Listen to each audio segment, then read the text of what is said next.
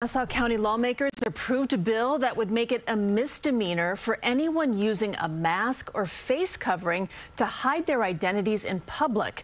The Mask Transparency Act was introduced in response to anti-Semitic incidents. Authorities say were often committed by people wearing masks. Now, it would be punishable by up to $1,000 and also a year in jail.